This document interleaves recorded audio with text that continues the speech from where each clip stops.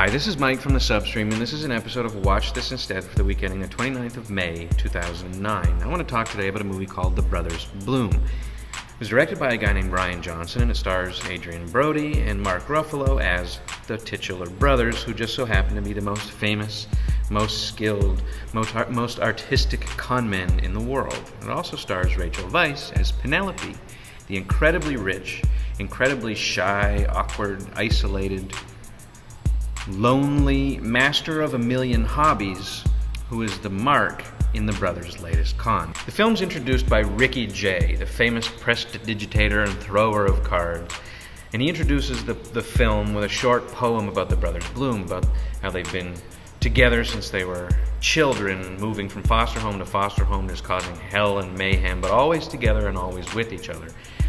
And it's kind of what messes the film up a little bit, is that Johnson tried to make his movie, The Brothers Bloom, about, to me, so many different things, all of which, to be fair, are interesting, original, and creative approaches to stuff that I want to see a movie about, but there's just so much of it jammed into the same movie. The fact that apparently an early draft of the script was called Penelope, the other character in the triangle in the film, that later changed to Brothers Bloom, is kind of an indication of how jammed full the story is with layers of meaning and intricacy. And when you add in a con story where you never really know where somebody's allegiances are, and you never know who's taking whose money and for what reason and set, it just becomes kind of confusing, and not really in a plot way, but in a thematic way.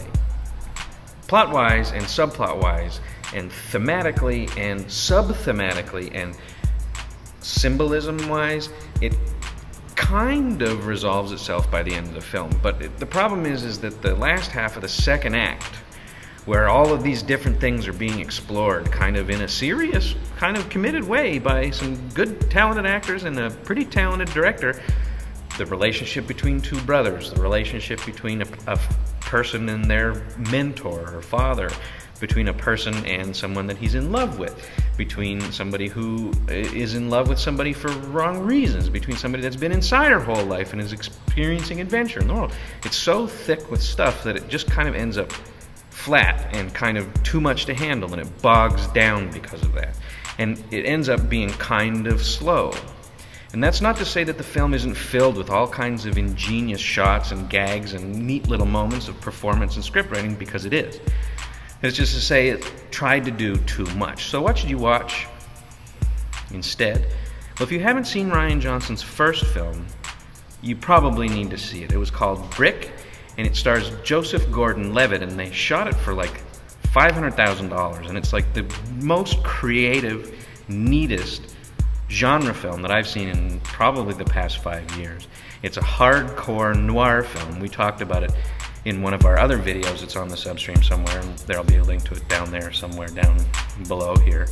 But it's basically a high school crime story about girlfriends and detectives, except done in absolutely pitch-perfect noir lingo and style. The thing with that film, what made that film work, though, is that it was a simple, smaller idea, and it tried to do two things. It tried to talk about genre, and it tried to tell a compelling crime story, and it did both of those things really, really well. You could also see Ricky Jay, who introduces the Brothers Bloom, in some of the best actual con men movies of all time that he made with his friend David Mamet, those being House of Games from 1980, I'll put it in a thing here, or The Spanish Prisoner. You could see him in The Heist too with Gene Hackman, but that one's not as good. So watch any of those instead. That's all.